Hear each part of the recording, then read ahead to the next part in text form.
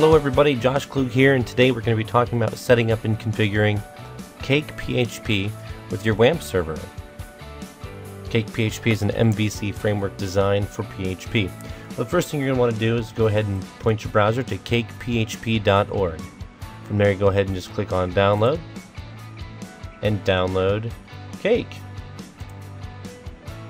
Now, one of the beauties of CakePHP is its extreme simplicity in installation.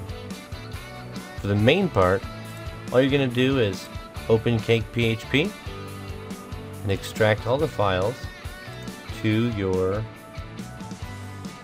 HTTP, or in the case of a WAMP server, your www folder.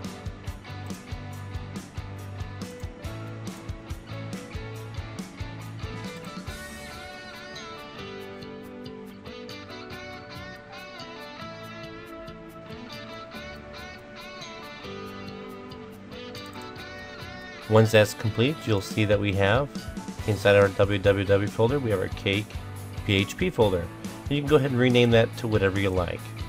We're going to call this one Cake Example. Now, if we were to go ahead and go right to our local host at this point, we can see there's Cake Example. Okay, and there's Cake. So we can see now that Cake is, for the most part, installed. But you can see we do have some errors, and we'll go ahead and take care of those errors right now.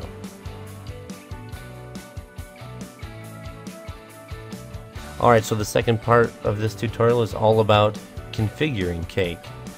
For the most part, we have Cake installed, and it will work as it is, but not for a database. As we can see right over here, it says the database is not configured, and you can see here that URL rewriting is not configured, and of course then we have security salts that are not working as well. So let's go ahead and start at the very beginning and take care of our security salts. The first thing you'll need to do to take care of your security salts is go ahead and open inside your Cake folder. You want to open your app config core.php, and there's a lot of stuff in here, but where we're looking for specifically is all the way down on line 197 and 202.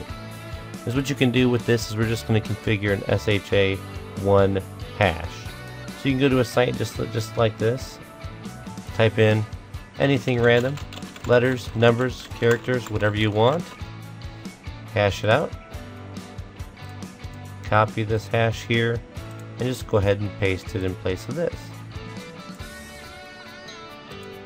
Now, as far as the cipher seed is concerned, go ahead and highlight it, and any random numbers. This one has to be numbers. Go ahead and save that. Let's go ahead and refresh Cake. There we go, one error down. The next error we see here is the URL rewriting is not properly configured. Now, for WAMP, that has to do with Apache. By default, the module that's required is not enabled. So with WAMP, it's very easy. You click on the WAMP icon, click Apache modules, and scroll down until you see Rewrite Module. Go ahead and click that once. The Apache server will restart. Once it's green, refresh your page.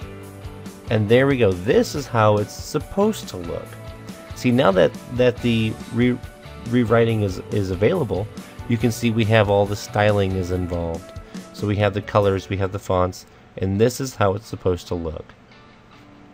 Now, if you first load it up and you have a view like this, that means your mod rewrite is on, and you don't have to do anything. So let's go ahead next and look at our next error, and it says the database configuration file is not present, and we have to go in there and fix that. So let's go ahead and go back to our editor. The first thing, so let's go ahead and get that taken care of. Let's go in our Cake Example folder, then we're going to go to App, Config, and you see we have database.php.default. Let's go ahead and rename that from database.php.default to database.php. Yes, we want to change that. And then we'll go ahead and we'll open it in our our editor.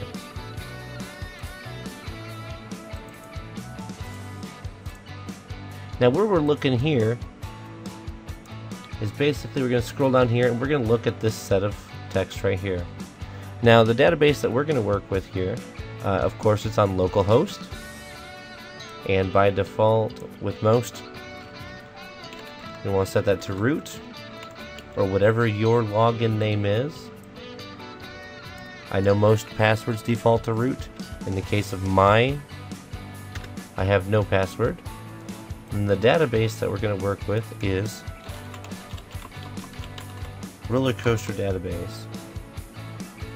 We'll go ahead and save that. Refresh our page. And now those errors are gone. Now as far as the debug kit, that's not going to be anything that's extremely necessary for this. So now that that's all out of the way, let's go ahead and edit our home page here so we can have our Hello World app.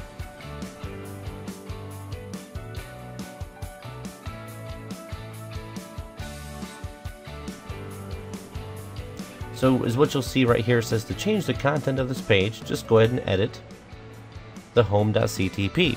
CTP stands for Cake Template File, or Cake, it's just the Cake template files, so we can go ahead and edit that. Let's go ahead back into our editor. We're going to go File, Open. We're going to go under View, Pages, and then we'll open Home. And as you can see inside we have PHP and we have HTML, and it's pretty simple that we can go ahead and edit all this if we needed to.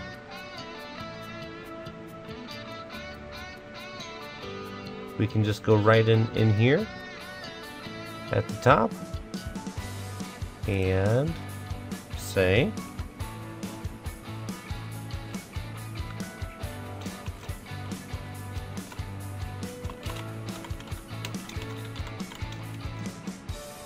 Hello World. We'll save it, refresh,